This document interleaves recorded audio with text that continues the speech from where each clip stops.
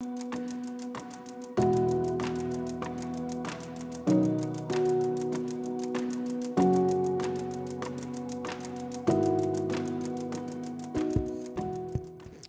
morning, saints. A few more empty seats in church this morning than normal, I suspect.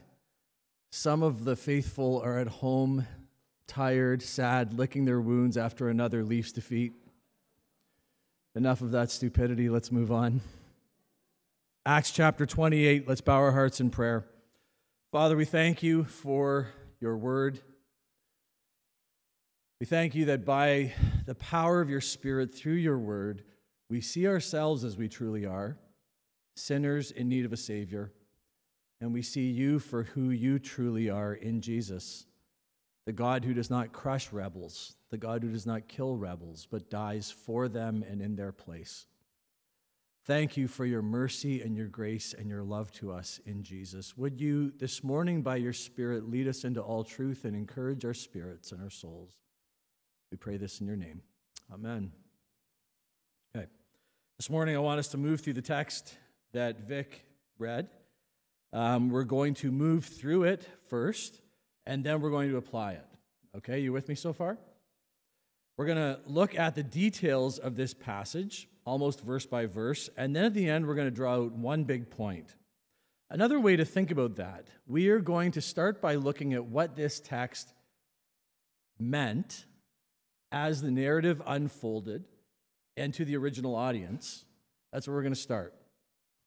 Have you ever considered just that? That in the scriptures, we have a compilation of 66 different books that were recorded and written with authorial intent. Do you know what I mean by authorial intent? So, contrary to what you're going to learn in the humanities departments and universities these days, when authors sat down to write something, they had a particular idea in mind. You don't get to determine what they were saying, they get to determine what they were saying.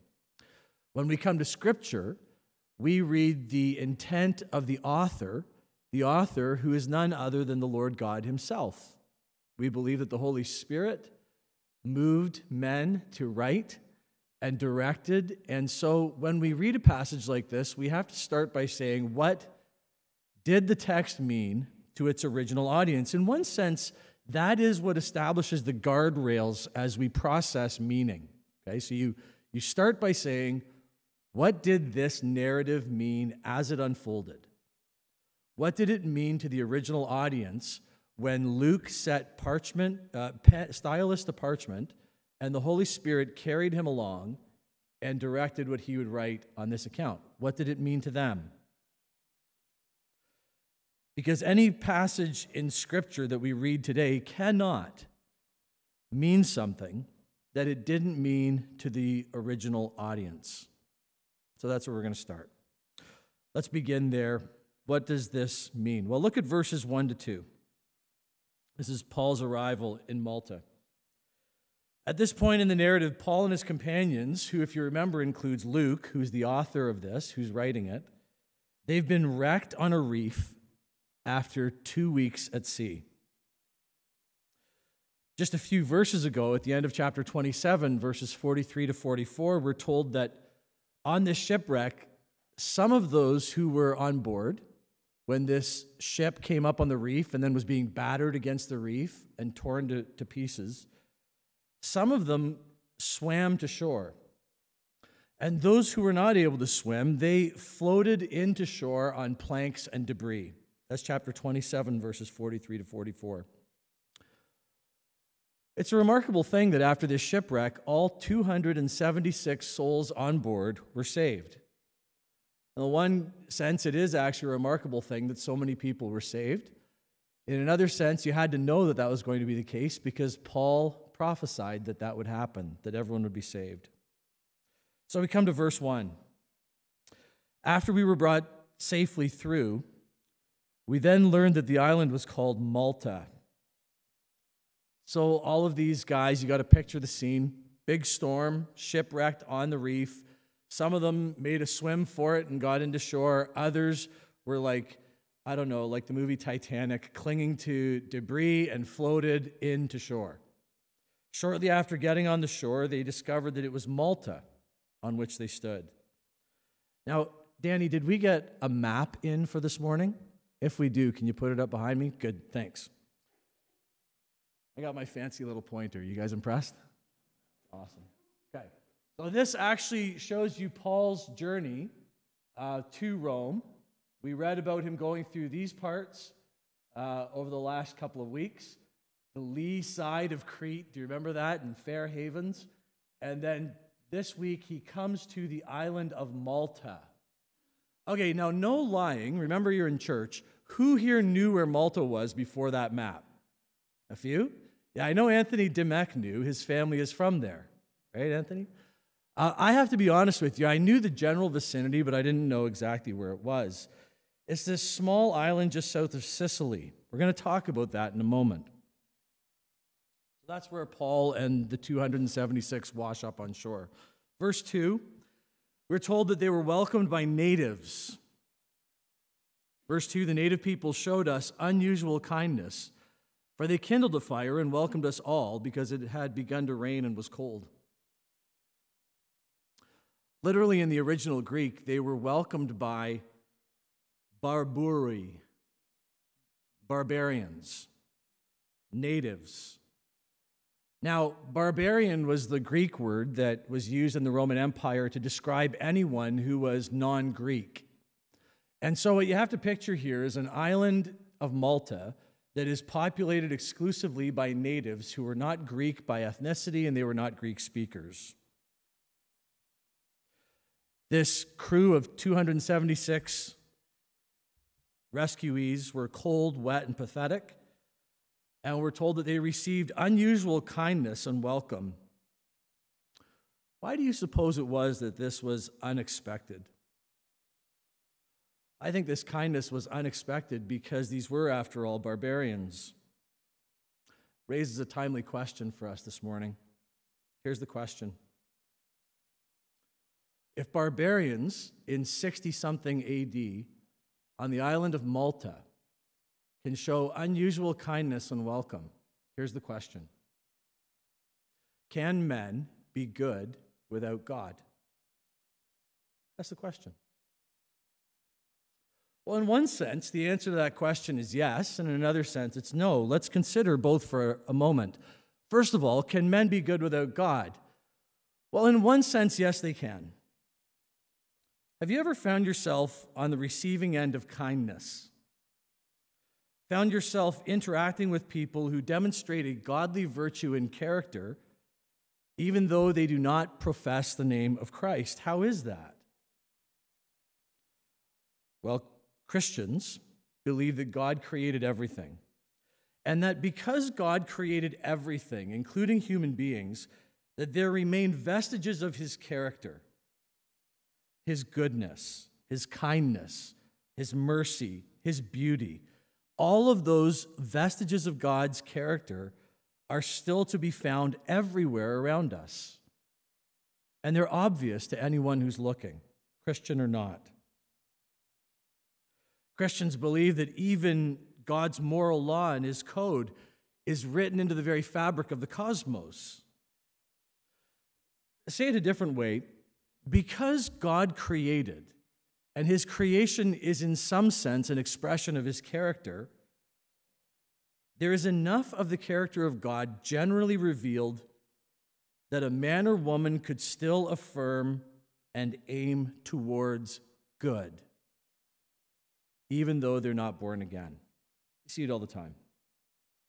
In fact, Scripture would push it even further. Paul, in his letter to the Romans, would say not only is there enough of God's general character revealed in the cosmos that you can aim towards good, Paul would say there is so much of God's character and nature revealed in the cosmos that every single person is without excuse. They've seen enough to know that there is a God, even if they haven't heard the gospel. Well, that explains why most world religions agree on issues of moral law. Have you ever noticed that? Even apart from the gospel of Jesus Christ, other world religions would tell you that murder is wrong, and stealing and lying. I'll go through the list. There is this common agreement among all world religions, most world religions, of moral law and virtue. It's because there are vestiges of the character of God written throughout the cosmos.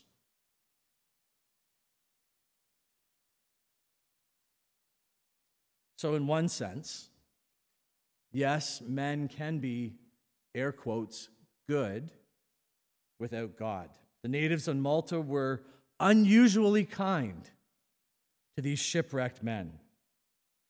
But in a deeper sense, the answer to the question is no.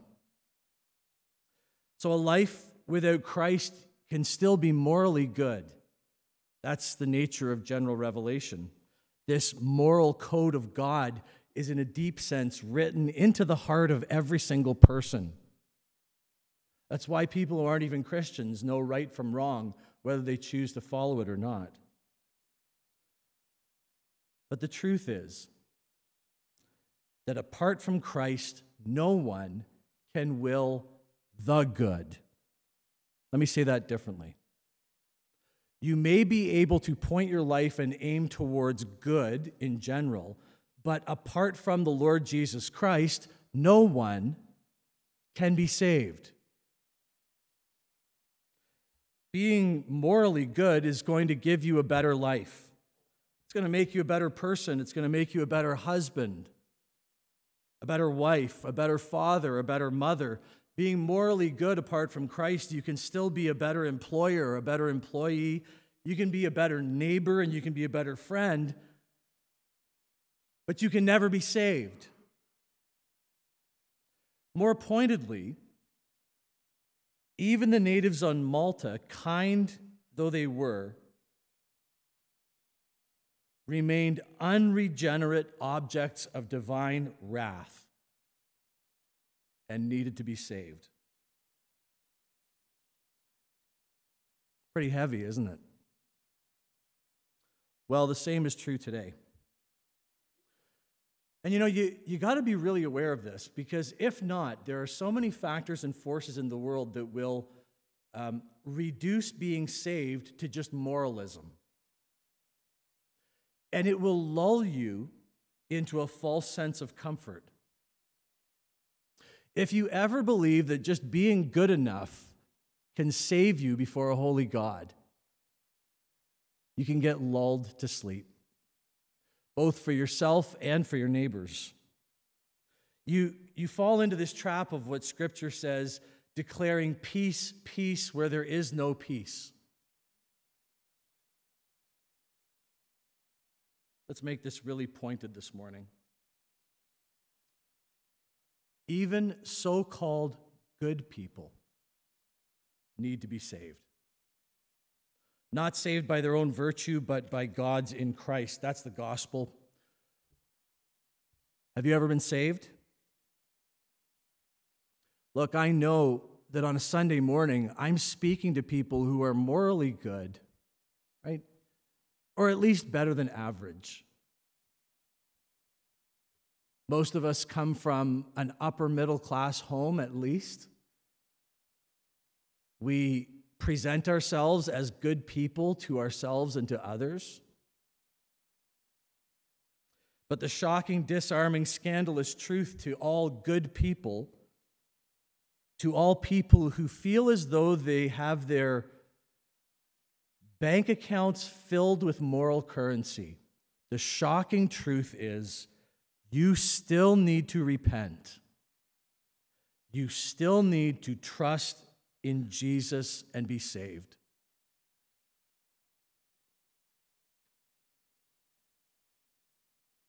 Can you be good without God? Well, you can be moral, but you can never be saved. That's verses 1 to 2. Look at verses 3 to 6. So in verses 3 to 6, verse 3, Paul lends a hand in gathering sticks for the fire. I actually love that. In a world where too many pastors buy into the cult of celebrity, no task is too menial for St. Paul. shipwrecked, washed up on the shore. He rolls up his sleeves and gathers sticks just like everyone else. It tells us in verse 3 that a viper comes alive from the warmth of the flames and latches onto his hand. Verse 4, the natives collectively think two things. Do you see it there? The first thing that they think is, well, that's the end for this guy. Right? That's it. You got a picture, right? Paul's picking up these sticks and he's helping out. And then all of a sudden, he probably jumped back at the start of being bit, and there's a viper hanging from his hand. And the natives of Malta are like, well, this guy's goose is cooked. It's over. Now, I was reading some commentators over this week, and they present problems with this. And I think it's because they read it so closely that they miss the obvious. Some commentators say, well, clearly Paul survived this venomous snake attack because the locals were wrong. It wasn't a viper. It wasn't a venomous snake. It must have been some kind of harmless snake. But we all know that that's not true. First of all, God, throughout the book of Acts, performs things that are supernatural, things that are miracles. Secondly, you just know it as an obvious truth. Natives know better than anyone else what fruits, flowers, frogs, snakes are venomous and poisonous, right? And so if these guys collectively looked at the snake hanging off of Paul and they were like, well, he's done, it must have been a viper, venomous. They looked and decided that the jig was up for this prisoner. That's the first thing that they collectively said. The second thing they collectively said was, it's a little bit more nuanced, but it's there, okay? And I want to unpack this. They drew a conclusion that was based on how they believe that the world works. They drew a conclusion based on how they believe that the gods work. Their worldview is implied in this encounter, and their worldview was a type of karma. Do you know what I mean by karma? You get what you deserve. Here's how their logic went. They were standing on the seashore. They welcomed these guys. They are helping them to make a fire. Paul, bit by a viper. They see it. And they think this shipwrecked prisoner was on his way to trial. He's washed up on our land. A venomous viper bit him. He's surely going to die. Therefore, he has been judged and found guilty. See, that was the worldview of the natives on the island of Malta. They believed fundamentally that everyone gets what they deserve. Over the centuries, there have been archaeological digs on the island of Malta that has uncovered and pieced together the history of the island at that time. The natives back then worshipped a god called Nemesis. And Nemesis was a god who gave people justice. You got what you deserved. But you know, here we are in 2024 in Northeast Burlington, and because of the myth of progress, we believe that these people were so primitive and we're so smart, right? The problem is that this God Nemesis remains the default setting for most people today, unawares. This God Nemesis, you get what you deserve. It, even for some people, becomes a functionally good way to map meaning in the world. Why do bad things happen? Well, the person must have deserved it. Why do good things happen? Well, I guess they deserved it too. This idea of our projection of justice. Now, in one sense, we all want justice and long for it, especially when you see something that's overtly wicked. It's kind of the only way that I can sleep at night, knowing that in the end, the wicked are going to get theirs. But what about in the minor things? when somebody wrongs you. We, by default, revert back to this nemesis worship, this karmic cycle and view of the world. Somebody wrongs you, somebody cuts you off in traffic, you kind of hope that they race off and rear-end someone.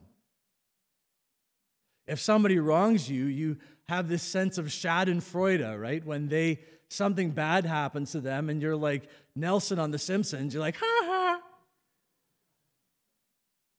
It's this karmic worldview.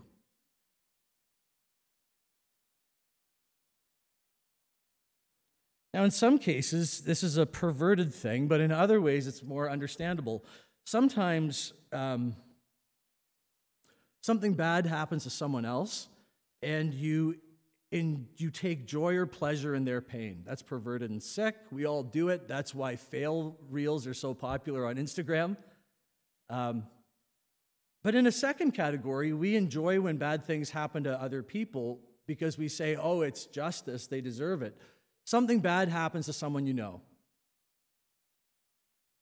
And the only way that you can conscience it is to say, well, they did something to deserve that. And the reason that you do that is so that you can distance yourself from their suffering and say, well, they did something to deserve that. I haven't done that thing, therefore that bad thing is not going to happen to me. It's one of the reasons why when people go to a funeral, they always ask, so how did the person die? So like, good thing I'm not doing that. I guess I'm not going to die. Well, there's so many different problems with this karmic worldview that was dominant not only with the natives back in Malta, but even today. The first thing is it's not how things truly work, and the second thing that's wrong with it is it's not the gospel. Let me tell you what I mean. First of all, it's not how things work. In life and in Scripture, it would often seem that the wicked get ahead while the just find themselves under hardship. Have you encountered that in your own life? Have you encountered that in Scripture? So many times in the book of Psalms, the psalmist cries out to God and says, why is it that the wicked seem to get ahead? They're not getting what they deserve. Why is it that the just are being faced with hardship and challenge and difficulty? And the psalmist cries out and says, how long, O Lord? You see, a karmic view of the world, first of all, is just not true. The biblical answer is, well, Jesus said the rain falls on the just and the unjust, but there will be a reckoning in the end. So the first problem with the karmic worldview is it's not how things work. The second problem is it's not how the gospel works. You see, the gospel is the anti-karma. You and I often want other people to get their comeuppance, to get what they deserve, but if we're truly honest with ourselves, we sure don't want what we deserve. And in Christ, the beauty of this precious gospel is that on the cross, Jesus took what you deserved. He died the death that was yours, so that in exchange, you are given all that he deserves. Let me say it a different way. He took the penalty for your sin in his body and in his death, and he gives you the perfect righteousness that is his. It's the anti-karma. We no longer live under this curse of a karmic cycle.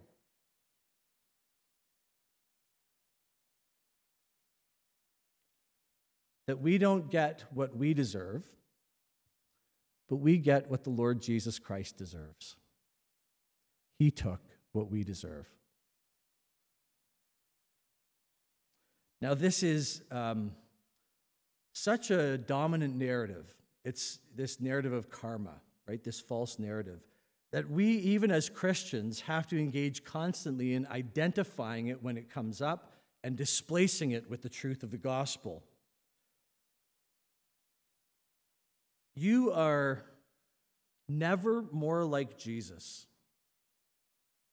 than when you repay good for evil. When you have someone dead to rights, you have them painted into the corner, and they deserve it with both barrels, and you extend grace to them. You are living into and living out of the beauty of the precious gospel of Jesus Christ, the anti-karma. Not giving what someone deserves, but because God has so lavished his grace on you when you didn't deserve it, then you can't help but be gracious to others. The more you realize the greatness of your salvation in Christ, the more gracious you'll be. Look at these natives on Malta. They were possessed with a default worldview that needed to be corrected by the gospel. Same for us. All right, that's verses 3 to 6. Look at that's verses 3 to 4. Look at verses 5 to 6. So the snake is, having been bitten Paul, it now falls off, and these natives are watching Paul. They're, maybe sitting back, eating popcorn, waiting for the show. They want him to swell up and die. Verse 6, they're shocked to see that he's fine. They waited. And what was their conclusion? Do you see it there in verse 6? Yeah, they're like, oh, this guy, he must be a god. Isn't that a funny turn in the narrative? So they don't conclude that he was innocent. They conclude that he must be divine. It's such an interesting side note to me, on human nature and behavior. It's the case for us too. When we live out of a karmic, false worldview, we look at other people when they're suffering and we heap guilt on top of them. We're like, well, you deserved it. But if they are unexpectedly delivered from suffering, we don't look at it and say, oh, you must be innocent. We look at it and you say, well, you sure dodged a bullet there, right? You didn't get what you deserved, but you should have got it. We don't conclude that people are innocent. This is part of the flawed logic of our fallen nature. All right, back to the text. Several times throughout Acts, Paul has been mistaken by the crowds for a god. Each time he corrects them. And so, assumed right in this text is that he set the natives of Malta straight here too. And this must have come as such a surprise to these natives on Malta, that Paul was neither a murderer nor a god. So what defines him? Well, he's neither a murderer nor a god. Those are the only two categories that they had for him. Instead, he is a model and a type for all Christians who come after him. Here's what I mean. We could all compile lists of both virtues and vices in our own lives.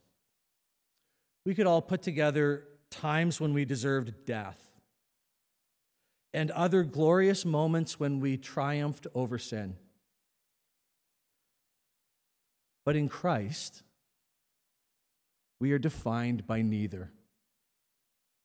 We are neither convict nor God, but rather we are sinners made saints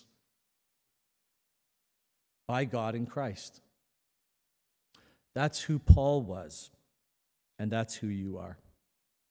They claimed at first that he was a murderer, then they claimed that he was a god, when in fact, Paul is just like every one of us, a sinner made saint by God in Jesus.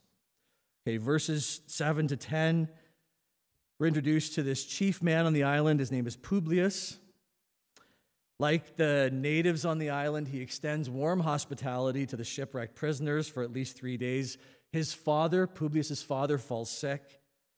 They call for Paul, and Paul lays hands on him, and Publius' father is healed. So word gets around the island, and all of a sudden, the natives begin to bring all of their sick friends and family to Paul, and Paul prays for them, and they're all healed too. Verse 10. The natives then restocked the ship, well, presumably another ship, right? Because that ship was wrecked on the reef. And they sent Paul and the 276 on their way to Rome. I want to pick that up in a moment. Very quickly, verses 11 to 17, back to our little map. You put it up. Verse 11, 3-month stay in Malta. Preaching, no doubt, because that's what Paul did. Verses 12 to 14, he moves up to Syracuse, and then Rhegium, and then up to Puteoli, which is sort of close to Naples, modern-day Naples. And then from there, he goes inland to Rome. Now, when he's in Rome, we're told that he meets with some of the local Christians who are already in Rome. When you were reading that, did you ever wonder, how did the gospel get to Rome before Paul? I thought Paul was the guy who took the gospel all throughout the world on his 3 missionary journeys. Well, it's not explicit, but it's hinted at in the text. Back in Acts chapter 2, on the day of Pentecost, we're told that Jews came from all over the empire and converged on Jerusalem on that first Pentecost. They then heard the gospel preached in their various tongues and traveled back home. So these were probably Jewish converts to Christianity from that very first sermon in Acts chapter 2. Paul is encouraged and strengthened in the fellowship. Verse 16, he's still in chains, but he's encouraged. Okay, friends, that's the passage. That's what it says and what it meant to the original audience. I want to close with this, briefly, what it means for us today. In one sense, you can read this account in Acts chapter 28, verses 1 to 16, as the tale of 2 cities. You have Paul in Malta, and you have Paul in Rome. And there's something instructive and normative for us to glean from this. It applies to us today in the West. The timeless truth put on display. Paul arrived in Malta, and we meet this man named Publius.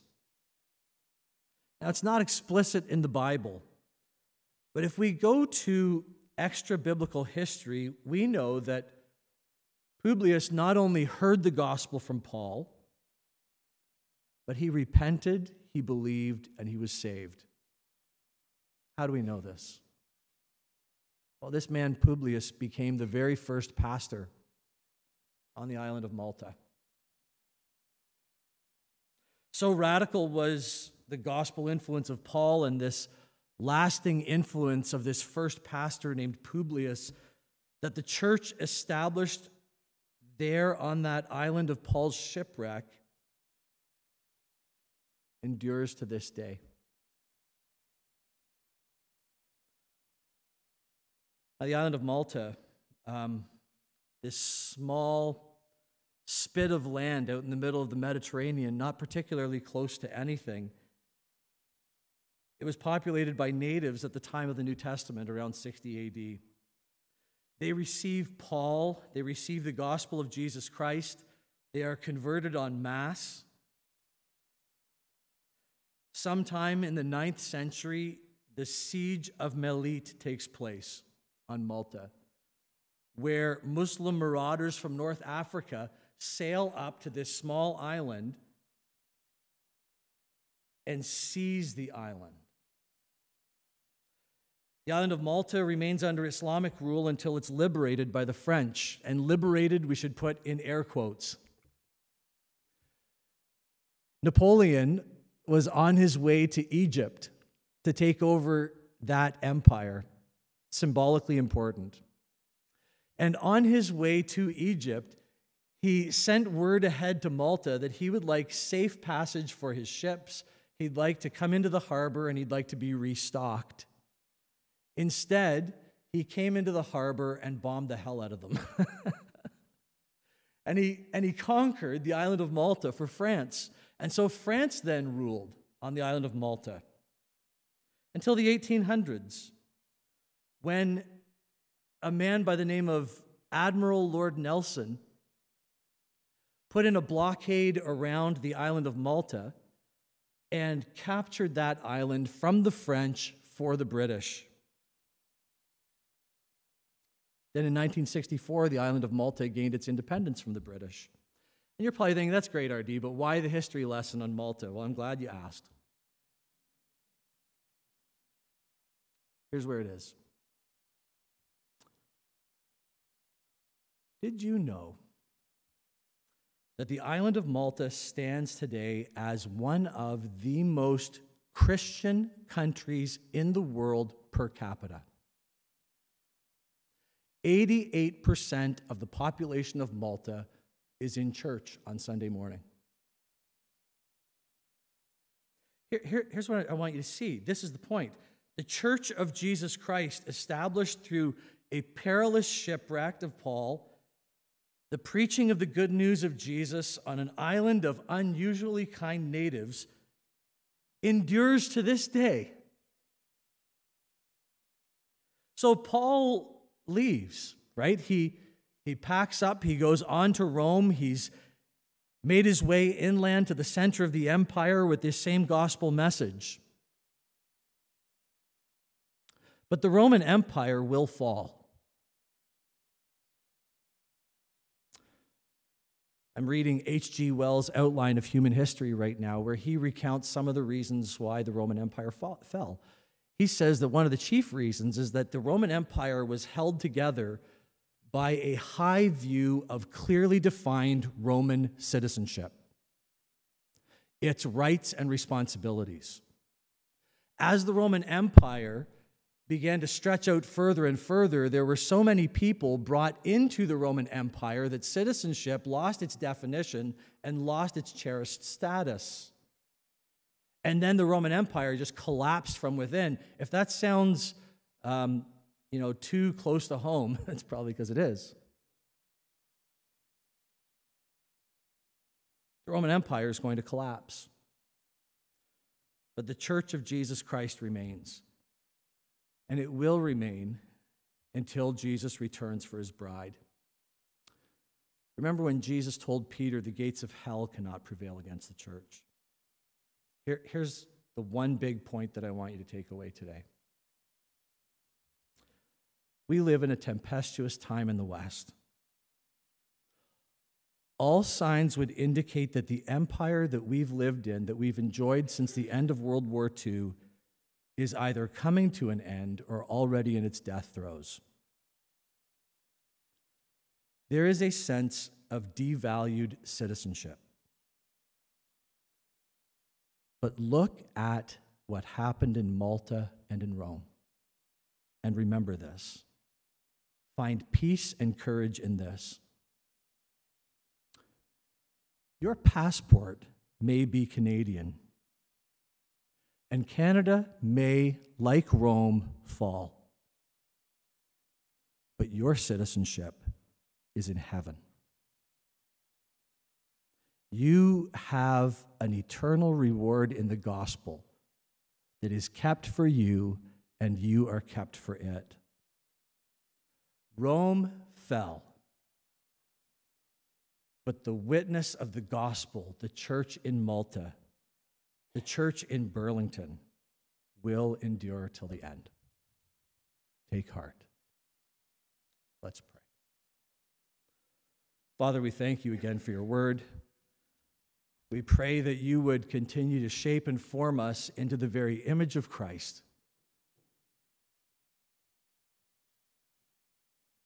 That our lives would be so saturated by the truth of your unmerited love for us in Jesus that it would make us gracious as well.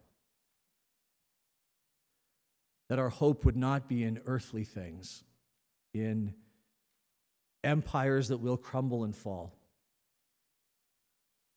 but that our hope would be in the Lord Jesus Christ, whose church will stand against the gates of hell. We Pray this in your name. Amen.